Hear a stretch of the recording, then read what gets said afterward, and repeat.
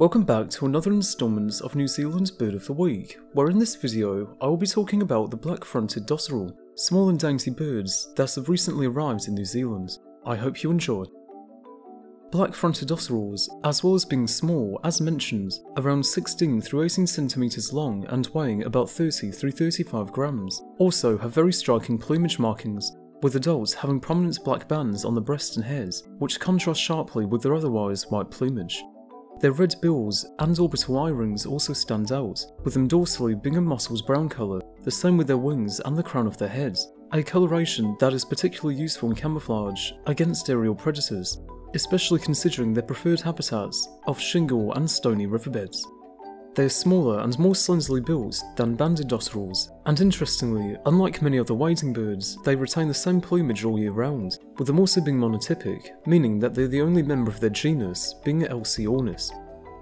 Regarding their feeding, birds consume a wide variety of invertebrates and the occasional plants, with them utilising an interesting strategy of capturing prey.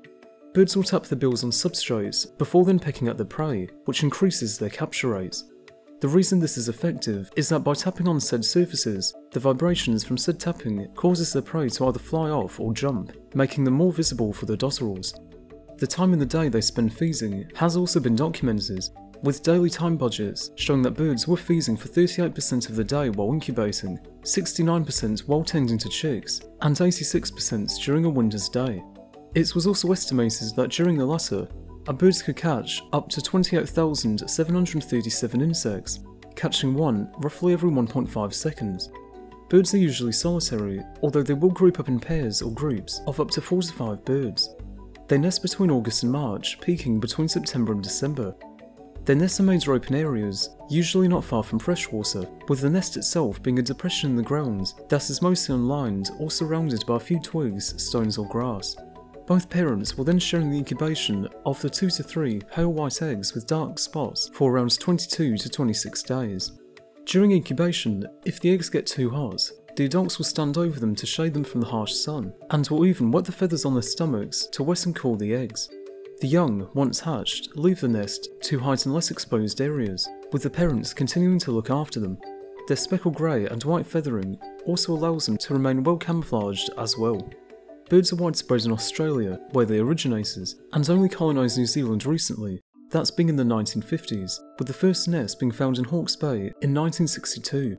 Now considered native, they are found mainly in lowland eastern regions from Auckland to Southland, and are probably still expanding, especially into more western localities. The main threat to them is during breeding, with nests and chicks being especially vulnerable where nests are placed close to roads, tracks or livestock, or at risk from predators, including cats and stoats. With a population of about 3,000, they are classified as naturally uncommon, although the population appears to be increasing. And with that, I thank you for watching this instalment of New Zealand Bird of the Week. For next time, you are now able to vote for the scarlet duck, one of 8 species of waterfowl that became extinct following Polynesian arrival, with their nearest relatives being the pink-eared ducks of Australia. With that, I'll see you next time, whenever that may be.